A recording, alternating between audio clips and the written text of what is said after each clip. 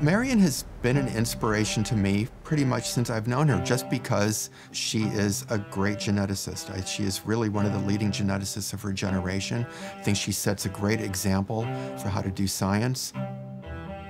I think that she not only broke barriers in terms of the actual discoveries, which were amazing, but that she also, in her own way, broke barriers for women in science and for other people in science who didn't necessarily want to feel that they had to become something different.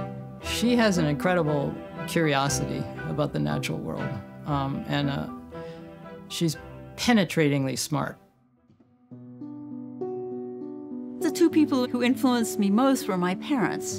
And my mother, when she got married and had me, became a homemaker. This was the 50s, and she was really well educated, and I realized that she would have been a lot happier if she'd had a career, so I knew I wanted to have a career early on. And my father was a physicist, so he always encouraged my interest in science, although he was not so sure science was a great career for a woman. At Harvard, I took science courses my first year and declared a major in biochemical sciences. But I'd never been in a lab, and I wasn't really sure what I would do if I became a scientist. And then my sophomore year, the Harvard Neurobiology Department decided to offer an undergraduate course, which I took. And that was just so exciting because they not only told us what was known about neurobiology, they also discussed what wasn't known, the unanswered questions, and how one might go about answering them doing experiments. By the end of my time at Harvard, I realized I was interested in science at a molecular level. So I decided I should do my graduate work someplace where I would be able to pursue that. And Stanford was one of the really strong departments. So I applied to the biochemistry department. And I still remember my interview day because I went there and I just left thinking, oh, this would be such a terrific place to be a graduate student. Recombinant DNA was just being developed in the biochemistry department at that time. So it was really exciting. It opened the possibility of asking new questions that hadn't been accessible before. And there was an amazing group of people there. We were there 24/7. There was always somebody in the department at the lab bench. And it was just a pretty amazing place to be. A lot of energy, a lot of interest in thinking about what were the important questions, also about new directions one could take.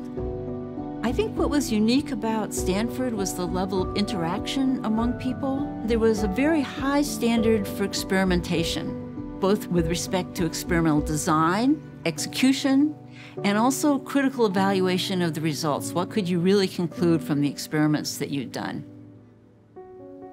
I first met Marian when she joined David Botstein's lab at MIT, where I was a graduate student. She was freshly arrived from her PhD at Stanford, and she joined the lab. Marian made a strong impression quickly because she is very nice, very smart, very direct, and she had worked on Drosophila for her PhD. The Botstein lab at that time, people worked on either bacteriophage, which I worked on, or yeast. And we just asked her, are you going to work on phage or yeast? And she looked at us with a typical Marian look and like, are you crazy? And she said, well, of course I'm going to work on yeast. It would be too far a stretch for me to move down to phage. I think she used stronger language than that, but that was the effect of it.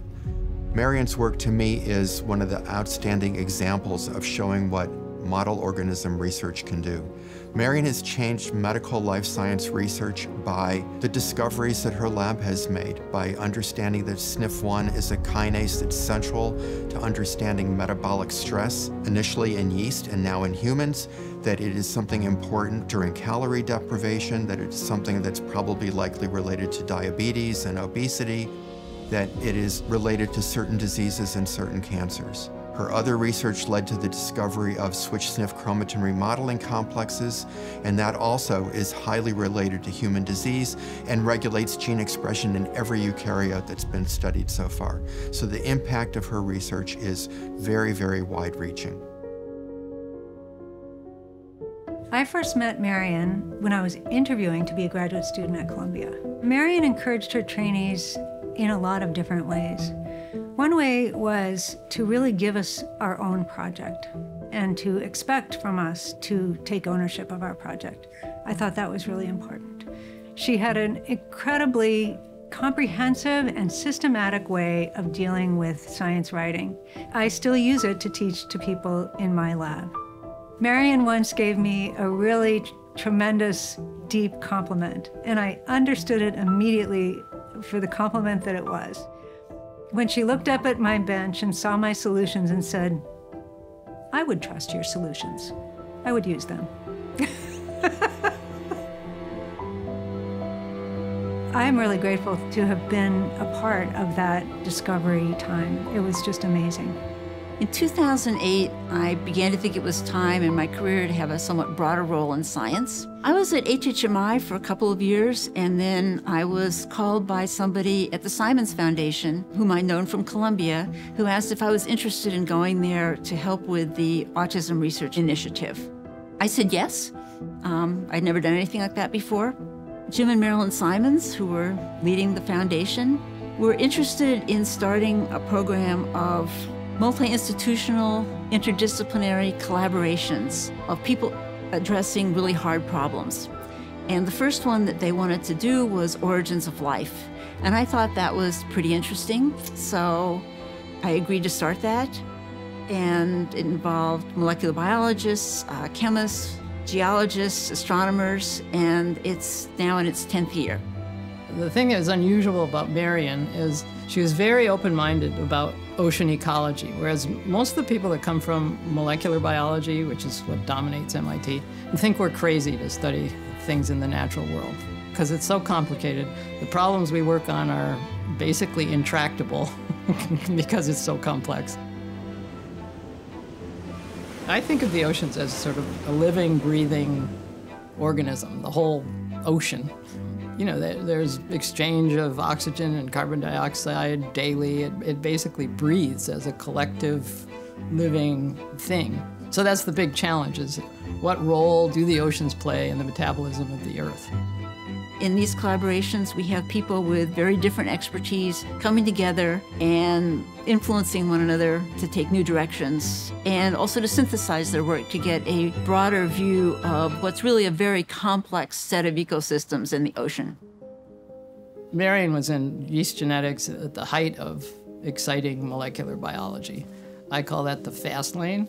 And when I was coming up in marine ecology, it was the slow lane. Before genomics hit oceanography, it was really hard to work on problems.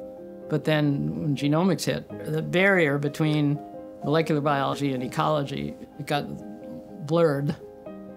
She went from the fast lane to funding the slow lane to make it faster. Marian is a great choice for the Kornberg Award because she is one of the outstanding geneticists of her generation. She's inspired many people. She's exemplified how you take a model organism, a basic area of research, and lead it into new areas of human biology and human disease. She has made tremendous contributions to basic research in biology and genetics and the biomedical sciences, but also made this transition to apply all of that knowledge and expertise to the field of environmental sciences. Marian's lifetime achievements in biomedical science have been so impactful. I can't think of anyone more deserving of the award. I think it would be hard to overstate the influence of Arthur Kornberg on this department. He started it, he moved it to Stanford, and he was chair for a long time, including when I got there. And he set a very high standard for the science done there.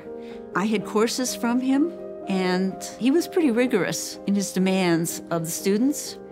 At the end of my time there, he did something unexpected to support my career, which I will always remember. I had applied to David Botstein for a postdoctoral position, and when David accepted me, he said that he'd received 3 very nice letters from members of my committee, but that he'd also heard from another faculty member. Arthur Kornberg had called him to lend support for me, and that really meant a lot to me at the time, and it still does.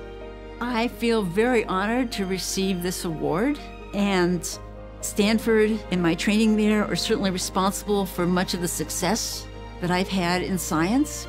So I appreciate the opportunity to express my gratitude to both the department and the institution.